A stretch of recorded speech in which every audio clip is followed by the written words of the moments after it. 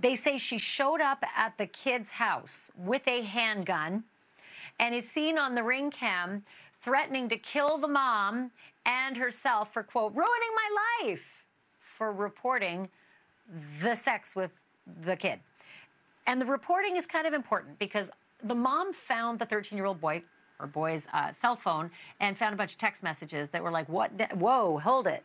That's 24-year-old social worker. You're a 13-year-old boy. And one of the text messages was like, did you delete the videos of us? Like, did your mom see them? From Peyton. That's what the police say. So that's really not good.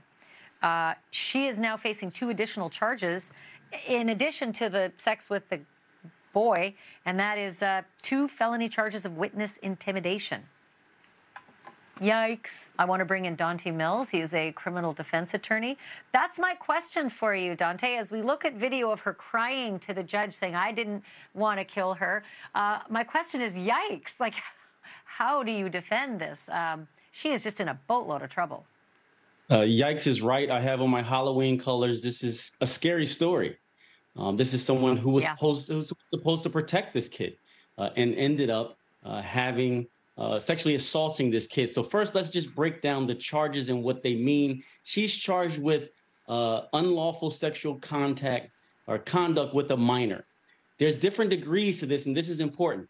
She's more than 10 years older than him. She's only 24, but he's 13. So that makes this the highest level offense that there could be, because if you're less than 4 years older than the person, there's some forgiveness there. But because she's more than 10 years older than him and he's only 13, this is the highest level. So she clearly violated him. And then she went back, like you said, and tried to tell the mom that she was going to kill the mom and herself because they've ruined her life. And now she's facing 2 additional charges for witness intimidation.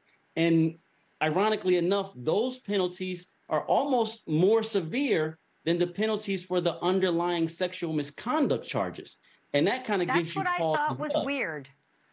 Yeah, like up to 5 years, I think, for the intimidation, but only like 18 months or so for the other stuff that I thought was far worse. Having sex multiple times, by the way. This wasn't just a little bit of heavy petting. This was multiple times having sex in multiple locations around the city. I do want to mention, she was a social worker, and she was his mental illness counselor, which makes this even more distressing. At the same time, I question her mental fitness because she is so wrought with whatever emotion she's going through. She made this terrible decision to go to the house after she got out on bond and wave a gun around on the camera. Will that play into this, her mental stability? I don't know if it'll play into her competency, but will it play in at all in terms of leniency?